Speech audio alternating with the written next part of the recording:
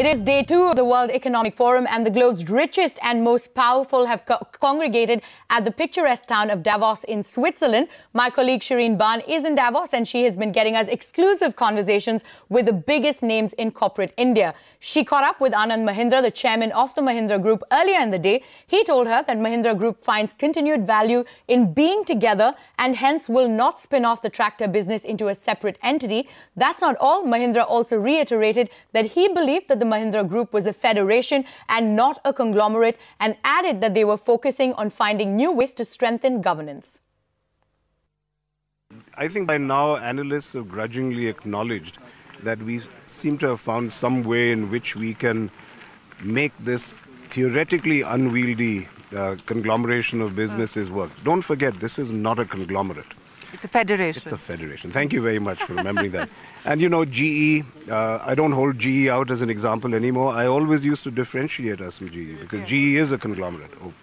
But the federation philosophy, if anything, Shereen, is strengthening. And every year we find new mechanisms to strengthen governance. Governance is the number one glue of a federation. And I don't have to tell you, governance is the number one issue in large corporations globally. If you look at the number of executives who are behind bars today, the thin line between good governance and bad governance is something that people are finding hard to manage. Including a former partner of yours, Carlos Ghosn. I don't take names of anybody, but I think the signs are all around us that governance has got to be the hallmark of groups like us. Even Renault and Nissan were a group. So it is possible to nurture and to build diverse businesses. I think the biggest opportunity for us, which we've demonstrated, is that new business opportunities lie in the intersections of these businesses. What we are finding is our biggest opportunities come when one business says, hey, you know, I need this done here, but I think you can do it. Whether it's Mahindra Logistics doing people mobility for the auto sector. There are hundreds, I could go on. So I am not done with that model. I think we've done well. In terms of marginal value, and this is speculation, I don't know if there is any truth to it or not, but would you consider the possibility of spinning off the tractor business into a separate entity? You know, these kinds of questions are not new. They're not something that we look at in stealth. There are questions about value and about business strategy, and is there a value and merit in auto and farm? We're still together, which means... No, in terms of splitting it up. No, we are finding continued value in being together. If you look at anybody, I was just in another interview just now where people were asking about scale. You know that every auto business, every mobility business in the world is looking at scale. We have scale. Because if you look at the auto and farm businesses, the things they share at the back end, or the things they share in human resources, in procurement, in R&D, in co-location, those kinds of synergies you don't give up easily. Other people are scrounging to find them. So yes, there could be a bit of a pop if you say, I'm going to separate this in order to get a higher PE. We're players for the long term. Shereen also caught up with Rajesh Gopinathan, the CEO of TCS. He believes that the IT sector is not really experiencing a talent crunch, but a lack of right people in the right job. The TCS CEO also said that they were doubling its talent development to meet the demand in the future. Take a look.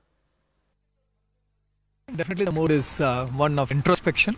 I wouldn't put the mood as one being very optimistic compared to the... What are they introspecting about?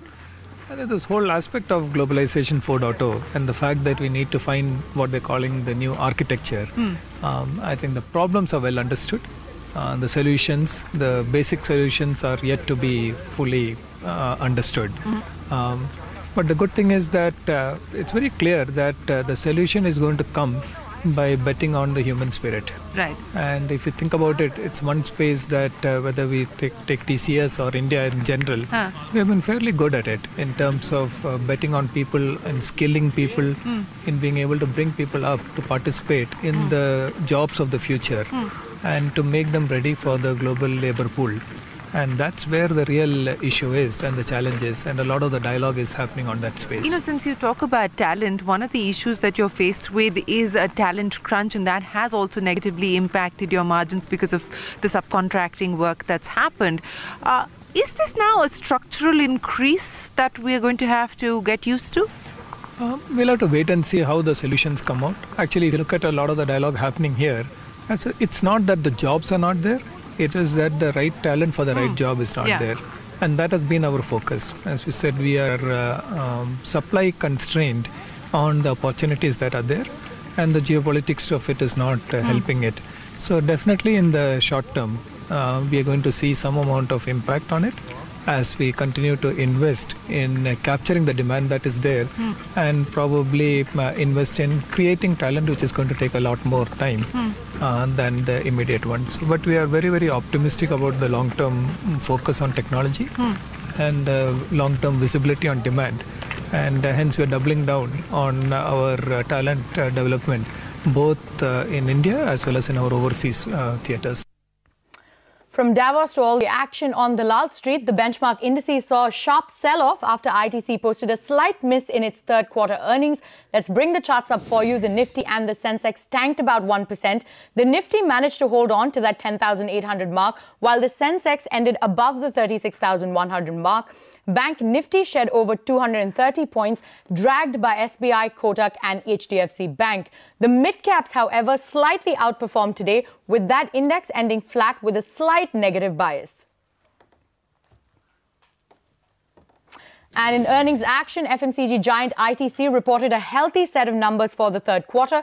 The company met street expectations on both the profit and the revenue front. However, there was a marginal miss on the margins front. Cigarette volumes too appear in line with expectations. And Interglobe Aviation reported a 75% drop in the third quarter profits, but the operational performance or turnaround of sorts. The airline saw a 28% growth in revenues, hitting nearly 8,000 crore rupees with a profit of 190 crore rupees. More importantly, though, margins have recovered to a 21% from just 3.6% in the second quarter. Yields for the company have also risen 3.7% to 3.83%. Morgan Stanley Investment Management's Richie Sharma believes that a major economic slowdown is unfolding in the United States. In an exclusive interaction with CNBC, Richie Sharma also said that the global markets have been underestimating China's slowdown concerns. He also talked about the convergence in interest rates of China and US and warned that a rate cut in China will pose a threat to the Chinese currency. Take a look. Talking about a complete recession out here in the US, but a major slowdown unfolding as the stimulus measures fade. But I also feel that the interlinkages are seriously underestimated compared to what they used to be. I mean, in late 2015, early 2016, when you did get a very serious global slowdown, it did impact the US much more until the Chinese were able to do a massive stimulus, and that helped global growth, including US growth. So I don't sort of agree with this very insular argument that the US is going to sort of remain completely protected by these great oceans and, like it'll continue to sort of ride its own theme. I personally feel that the risks are really there. In China, all the reports from the ground suggest that a very serious slowdown is underway. And the more sort of worrying aspect is that there's really not that much that they can do out here, because US interest rates and Chinese interest rates now have converged. And for them to cut interest rates further from here to stimulate the economy poses a very serious risk to the currency, and they don't want that to flare up as well. So it puts them in a much tighter spot than they have been in the three other instances this decade when they have rolled out a massive stimulus. GST collections for December may remain subdued. We learned that the collections will likely hover around that 95,000 crore rupee mark. Remember, this is lower than the government's projection of about 1 lakh crore rupee collections per month. Timsi Jaipuria has all the details. Timsi, what are you picking up? Well, it is a worrisome picture emerging just before budget. What I understand from sources is the fact that GST collections for the month of December are likely to remain subdued, that too in the range of 94 to 96,000 odd crore rupees. If you see the fiscal so far, it was only in the month of September when the collections crossed the magical 1 lakh crore rupee mark. However, the asking rate continues to be 1.15 lakh crore rupees, and government has already admitted that attaining the 1 lakh crore rupee mark is what their agenda is. They are not looking at the asking rate as the monthly average to be attained as of now, because GST is still under this stabilizing stage. Also, this time the decline is an impact of two things. Firstly, the rate correction that was announced on December 22nd, and secondly, the decline in demand. However, if you see the pre-GST era, December, Jan, Feb and March are the 4 months which are very crucial when it comes to revenue collections, because these are the most yielding months for when it comes to the revenue trends. Also, if you see yesterday itself, we saw high-powered GOM tasked by GST Council on revenue augmentation met yesterday itself under the chairmanship of Sushil Modi, who's Deputy CM of Bihar, to try and look into ways and means to augment revenue collections. CBIC also on its part has started taking steps and measures to monitor revenue collections on a weekly basis. CBIC chairman has recently written to all its top tax officials to look into ways and means to augment revenue collections. However, let's see what happens finally on 1st of Feb when this number will be officially reported, and that too being the budget day. Let's see what happens on 1st of Feb. Back to you. Absolutely, Timsi. Thank you so much for those details. On to a CNBC TV18 exclusive news break. SBI Chairman Rajneesh Kumar is all set to meet SEBI Chief Ajay Tyagi to discuss Etihad's revival proposal for the cash-strapped Jet Airways. Remember, Etihad had already listed out a set of demands to infuse $35 million into the debt-laden carrier. But Etihad has put out certain conditions. Now, the company says that it will not pay more than 1,500 rupees per share and will end Jet Privileges exclusivity with Jet Airways. It also says that it wants Jet Airways to pledge its 49.9% holding in Jet Privilege. The National Company Law Appellate Tribunal has directed the NCLT's Ahmedabad bench to pass an order on Essar Steel's resolution plan by the 31st of this month. Remember, ArcelorMittal, with an upfront payment offer of 42,000 crore rupees, has already emerged as the highest bidder for the debt-laden steel giant. They had also moved the NCLAT seeking a quicker decision in the case. The Ruyas too have submitted a resolution plan seeking to withdraw the company from insolvency by offering over 4,000 crore rupees to the lenders. Now, the NCLAT directed the NCLT to rule on both ArcelorMittal's offer and the maintainability of Ruya's offer before the 4th of February. This is also not the first time that the Appellate Tribunal has directed the NCLT to move on this case expeditiously. The NCLAT had passed a similar order in the first week of this month. Today, a two-member bench of the NCLAT said that if the NCLT does not pass any order by the end of the month, then it would call the matter and pass an order according on the next date of hearing. Meanwhile, SBI is likely to extend the deadline for the sale of its Essar Steel loans after the NCLAT's SBI will not go ahead with e-bidding for Essar Steel exposure on the 30th of January as it was originally planned. Ritu Singh is joining us with more details. Ritu?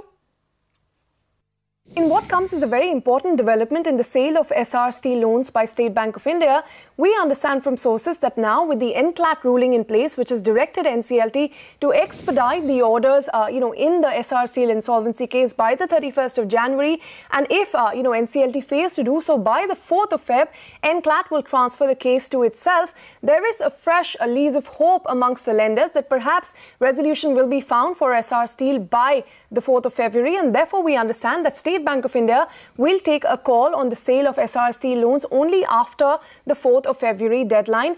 Do remember 23rd of January is when, the EOIs had to be submitted, and 30th of January is when the e-bidding was to be conducted. But now we understand that SBI has scrapped the e-bidding at least for the 30th of January.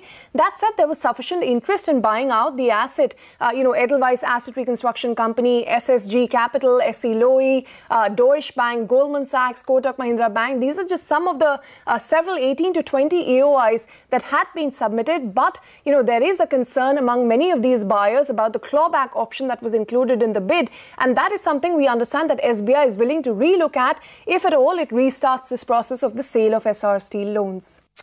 All right, Ritu, thank you so much for those details. Now, latest from the deal space, HDFC Life Insurance could be rekindling its deal talks with Max Life. Speaking to CNBC TV18, HDFC Life CEO Vibha Padalkar said that the company's outlook towards Max hasn't changed. However, she did not deny or confirm that the two sides had restarted negotiations. Take a look.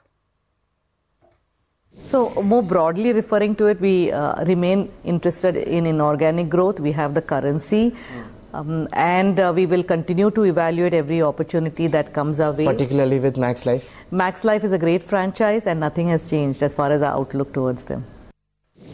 On to the big political development this evening. Priyanka Gandhi Vadra has finally entered active politics just months ahead of the crucial Lok Sabha polls. She will debut as the party's general secretary with charge of eastern Uttar Pradesh. Remember, this part of UP has constituencies of BJP's top mascots like Prime Minister Narendra Modi and UP Chief Minister Yogi Adityanath. Let's go across to Parikshit Luthra for more on this story. Parikshit, Will Priyanka's entry help the Congress party overcome this massive challenge that is posed by the BJP and the SP-BSP alliance in Uttar Pradesh? You know, ever since 2014 Lok Sabha polls, my sources in the Congress party have been telling us that Priyanka Gandhi would be a trump card for the Congress, and they would take out that trump card at a suitable time. And I guess the Congress party feels that that suitable time has now come. She had been helping Sonia Gandhi and Rahul Gandhi in the family bastions of Amethi and Raebareli for many years now, since 2004. But now it seems that the Congress felt that it was the right time to motivate the cadre by throwing her into one of the toughest regions in India, the Purvanchal region, eastern UP region of Uttar Pradesh, which has Ayodhya, Gorakhpur and Varanasi. So just imagine, she's taking on the Prime Minister, she's also taking on the Chief Minister, Yogi Adityanath, and also she's fighting the BJP in the very crucial constituency of Ayodhya. This entire region has about 28 seats. Her contribution will be extremely crucial. What we'll now have to wait and see is whether Priyanka Gandhi will actually fight this election as well electorally. Motivating the cadre, choosing the candidates, campaigning across the country is one thing, but will she fight? In fact, sources have been telling us that it's quite possible that she may fight from the family bastion of Raebareli, because Sonia Gandhi's health has not been up to the mark. Her health has been a concern for several months, several years now, and it's possible that at the last stage, the Congress may make an announcement and Priyanka Gandhi may finally fight that election from Raebareli. All right, Riksha, thank you so much for those details. Now on to the latest on the controversy of the recent appointments made by the Supreme Court.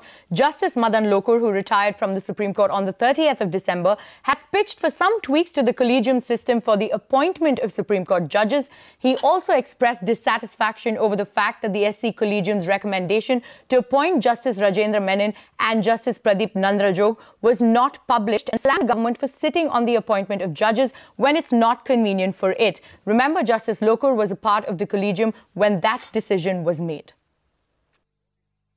If the High Court collegium makes a recommendation and says that we think that so and so should be appointed as a judge, and the state government does not respond, all right, or does not act upon that recommendation within a period of 6 weeks, then the government of India, the Law Ministry or the Department of Justice, whoever is concerned, can proceed on the assumption that they have no objection. Okay? Now, supposing the Government of India or the Law Ministry or the Department of Justice does not proceed on that assumption, what happens? Supposing the government sits on the file for months together.